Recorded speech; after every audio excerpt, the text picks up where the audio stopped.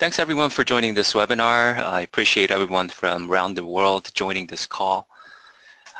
So I'm going to give you a brief introduction to IEEE 2030.5. Many of us refer to as still SAP 2.0.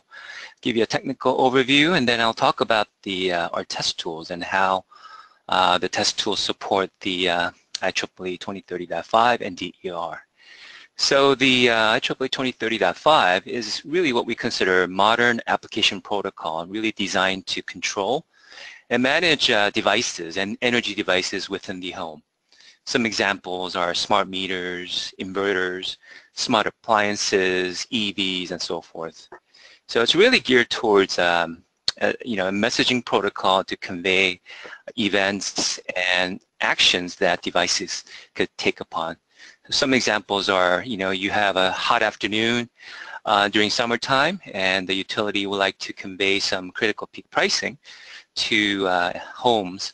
And what you would do is use a DRLC event to convey that from the utility all the way down to energy-capable devices or DER-capable devices within the home. Another example really designed for DER, and DER technology is leveraged upon the 62850 and SunSpec, as Tom has alluded to.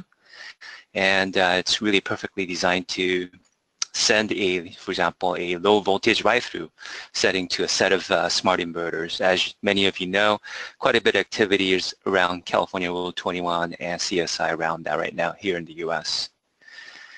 And the standard is really, there was a lot of effort to focus on using common technologies, commonly available technologies.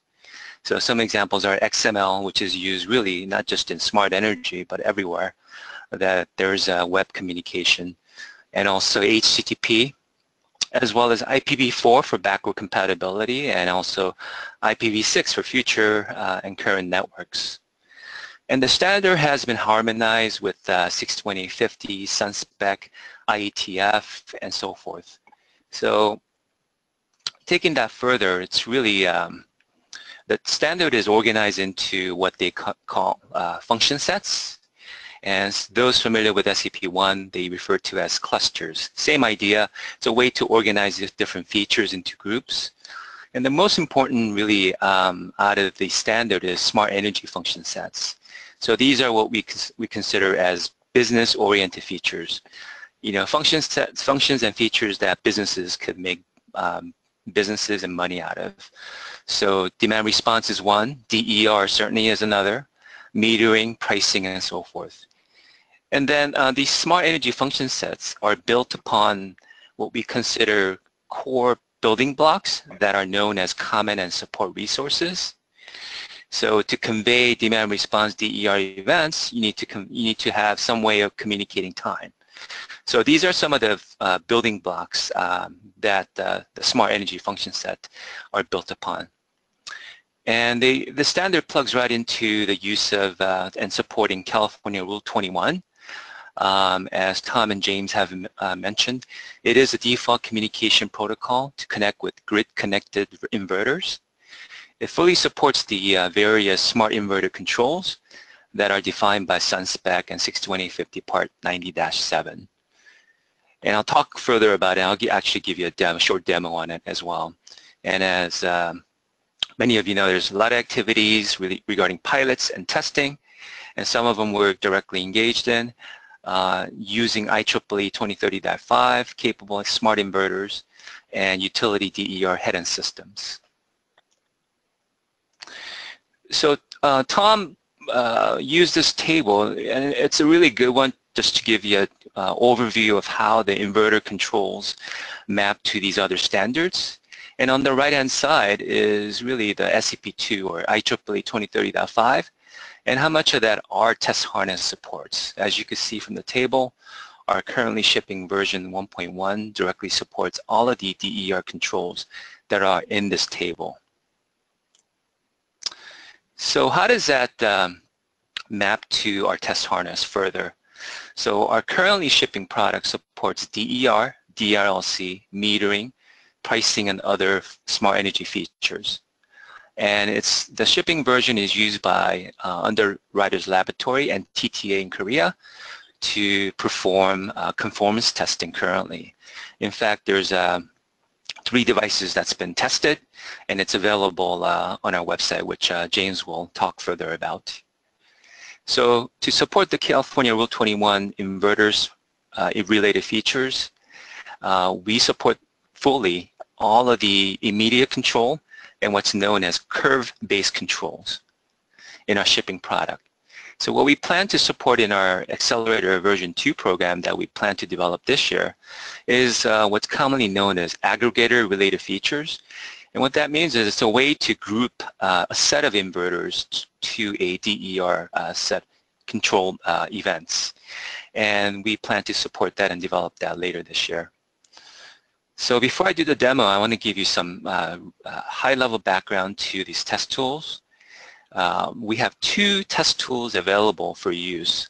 Functional Test Suite is a very easy-to-use automated test harness that's been approved and developed for CSEP, developed to support the phase 1 tests that are defined by CSEP. And that was approved last year, and as we have noted, UL and TTA are actively using our test harness to perform conformance testing for commercial devices currently. And then the second test tool that we have is what we call ad hoc tester. That is really designed for interoperability testing, and we give the user full control of test scenarios, including the DER event. So before I do the demo, I'll give you the scenario description of the scenario that I'll be running. And it's a scenario that actually some of our customers are using as we speak today. You know, what we're going to demo is our test harness server acting as a utility-owned DER head-end system.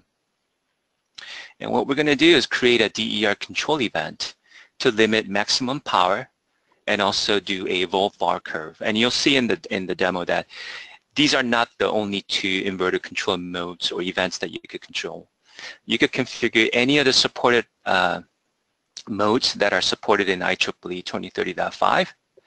And we're also going to show our client, which is going to act like a smart inverter, fetching and retrieving that information about the DER event, process it, and also act upon that event. And for the sake of demonstration purposes, we're going to keep this demo fairly short. In fact, the demo, the DER control event is going to last just 10 seconds. And again, that's all fully configurable, and it's only 10 seconds just for the sake of demonstration. Okay, so let me share the other screen I have. And what I'm doing right now is bringing up our test tools. Our test tools, while I do that, I'll also give you some background to it as well. Our test tools are native Windows application that supports the Windows 10, Windows 8, Windows 7, both 32 and 64-bit flavors. So let me move that out of the way. And I'm showing you both sides of the client and server. Typically, this is not what a customer would do. Customer, if they're developing a server, they'll be using our client to test it, and vice versa. But for demonstration purposes, we're kind of acting both sides of the exchange to give you an overview of how our test tools work. And also you get a preview to how SCP2 in real time work as well. So this is, we're looking at the server side. And what we're doing is we're basically emulating a utility-owned DER head-end system. And the DER head-end system, a utility will configure a DER event. And in fact, what we're doing here is configuring a fixed watt, maximum fixed watt control event along with the volt-var. And as you can see, there's about 10 different options available, and this is fully compatible with what the Sun spec has defined as far as the inverter, direct control, and curve-based controls, as well as 61850 standard. And the 10-second duration is configurable here, so you could change that to 60, 36, 3,000 seconds, whatever you wish. And then I'm also giving you the other side of the exchange, which is the DER client. And DER client, this side, you basically reflects what's otherwise known as nameplate ratings and the capabilities of a smart inverter. So based upon the specific inverter you're trying to emulate or test, you will configure the ratings here and also what it's capable of. Okay. All right. So normally I would go through other parts of the system, but for the sake of demonstration, I'm going to keep this relatively short. And if you're interested in further details of how the various pieces in our test harness works, including the functional test suite, which I won't have time to demo today, I would be happy to set up a private webinar with you. So I'm going to start the server, and then I'm also going to start the client. So you'll see when I start the client, you're going to see a lot of exchanges that's going to happen. And I'll explain what's happening at the end when it finishes. So right now we're still looking at the server, and server has scheduled a DER set of actually 2 DER programs and events. And I'm pretty sure it's going to go active. And now let's look at the client. So this is emulating a DER smart inverter, and as you can see, it's active and participating in that limit maximum power and volt var capability. So let me also show you briefly what our test tools display as far as what messages you can inspect and so forth. So what happened just now is there was a set of SAP2M messages that was communicated, that was sent and received by the server and client. And what our test tool does is capture each of those. And you could actually click each of them individually to inspect what the underlying SAP2 messages that are being communicated over the HTTP or HTTP channel. Okay, so this is an actual raw HTTP message that will be communicated. What essentially did was the client requested what's known as a device capability. And let me show you what the server responded back with. And if you're familiar with SAP2 and how that works, whenever a server receives a get decap request, server is supposed to respond back with this capability, okay, telling the client, okay, so I'm capable of supporting this, for example, DER events or DMAM response and so forth. So our server supports multiple programs like that, so it's telling the client, I support DMAM response, I also support DER, messaging, response, and so forth. So this kind of gives the user, the client, an idea of what kind of server you're communicating with and what kind of programs and events that it supports. Okay, so our test tool basically captures each of those. I'm not going to run through all of them, but it also gives you a raw dump of it.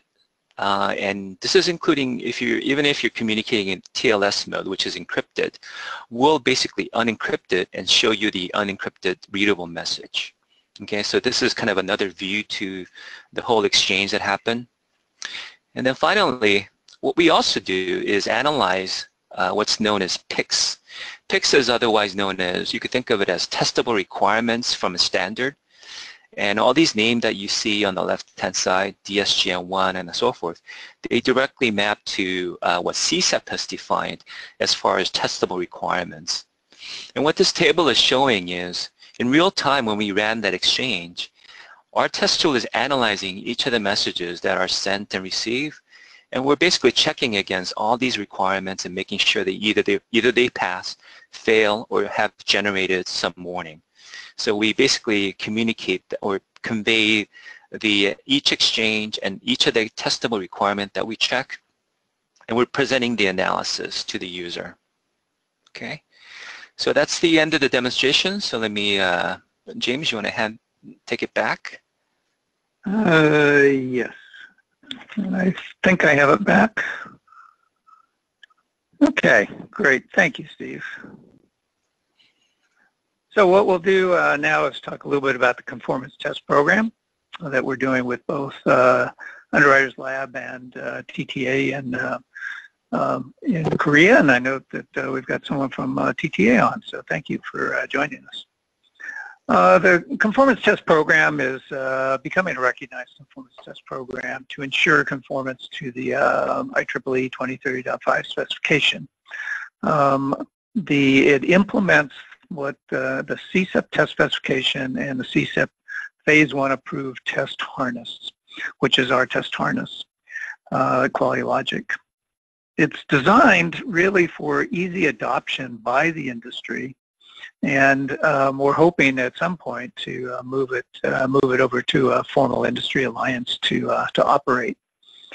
We based it on what's called the Interoperability Process Reference Manual that was developed by the Smart Grid Interoperability Panel. So it's we like to claim it's a well-designed conformance test program.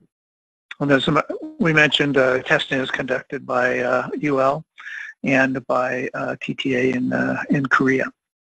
First three products have already been tested by UL, and the reports are available. And in fact, there's a web page that shows the reports with links, or shows what's been tested and links to the reports. So, and I've got a link here. When you get the slides, you'll have access to this web page. So I'll ask Bill Colavecchio if you want to add anything, Bill. Thank you, James. This is Bill Colavecchio from UL. Really, the only thing I want to add is one distinct advantage that we noticed as the Conformance Test House during the process of testing these three products was that the product designers having access and having used the same test tools during the design of their products that we use during the conformance testing actually accelerated the process of our testing. When things came up that were either a warning or even possibly a fail, both the product designer and the UL staff were able to essentially speak the same language, see the same results within the test tool. Having the manufacturer's familiarity with the testing tools we use as a conformance test house was a very positive benefit to enabling both us and the manufacturer to get through the process of evaluating these three products. So just from that respect alone, having, as a product designer, having these tools available should show some, maybe even significant benefit when we get to that stage of conformance testing.